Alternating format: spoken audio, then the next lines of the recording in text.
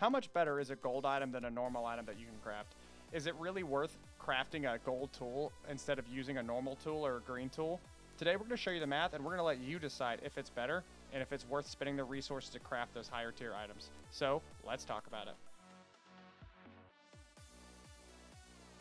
So by the end of this video, you should be able to see how much better these blueprints can be than what you're currently using, and you can decide for yourself if you're going to use them. Right now, I'm clicking through, showing you there are no attachments. The only thing that's going to affect the amount of wood that I'm getting is going to be my talent. The stats for the green blueprint, we're going to get an extra 14% physical damage, 37% durability, and an extra 15% collection rate. For the blue one, we're going to get another 34% to the physical damage, 88% durability, and an increased 42% collection rate. For purple, you're looking at 49% extra damage, 62% extra durability, and a collection rate increase of 76%. Gold tier has a 90% increase in physical damage, a 254 increase in durability, and then a percent increase of 118% for collection rate.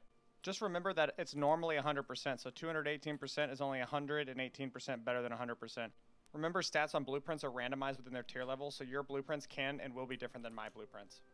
All right, we're going to get into the testing phase now. We're going to cut down 5 trees, average that out, and we're going to give you all the results at the end. At the start of every segment, I'm going to show you the starting durability, then I'm going to cut down 5 trees, then I'm going to show you the ending durability. All right, with that being said, we're going to cut through it, and I'm going to double time it, and we're going to get all this knocked out, and then we're going to go straight into the math and the results. The gray tool starts at 290 durability, ends at 287, loses 3 durability, and averages 49.4 wood per tree. The green tool starts at 409 durability, ends at 405, loses 4 durability, averages 51.2 wood per tree. Wood tool has a max of 564, starts at 381, ends at 377, loses 4 with 64.4 wood averaged per tree. And if you're enjoying the content, guys, please consider subscribing. This content is made by a gamer, for a gamer, and it would really mean a lot to us as a new gaming channel. Purple starts at 486, ends at 482. It's going to lose 4 durability over 5 trees and averaging 74.2 wood per tree. All right, on to the highest tier we had today, the gold tier. Starting at 1251 durability, ending at 1247. Loses 4 durability over the course, and it's averaging 90.2 wood per tree. So right off the back, there's a couple things that we can immediately notice. One, the fact that all of the durability per 5 trees is relatively the same.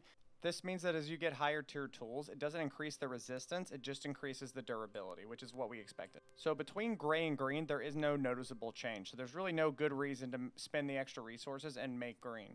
Blue certainly has a noticeable difference, but then purple does not have a much bigger difference than blue. Now this could be simply because we had a bad purple blueprint, but we had 6 purple blueprints and we chose the best one that we had, but it is still just up to luck on that. For the gold blueprint, having that 254% extra durability really keeps this tool alive longer and makes you have to repair it less because the repair fees of a gold is much higher than that of a gray. And then the collection rate, it over doubles your collection rate.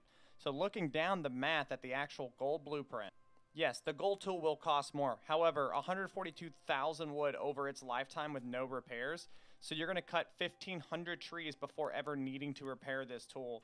Also, this tool is going to increase your XP rates by a lot because you get XP for each item you get, not for each tree you fall, but from the individual pieces of wood from the tree.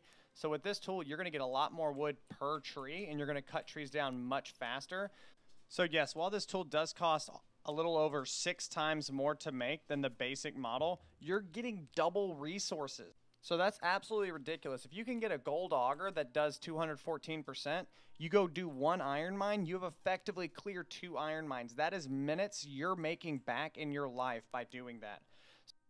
So the official verdict is yes, do it. Get the gold tier tools when you're up at the steel level. So chainsaw, auger, steel tools, steel sickle, stuff like that. Do it. Get the double collection rates to get all the way up to like 235% extra with a massive amount in durability. So now just slow down. Don't go do it to the first gold chainsaw you find. Get a couple of them first and then figure out which one is the best. There is a plus and minus to it.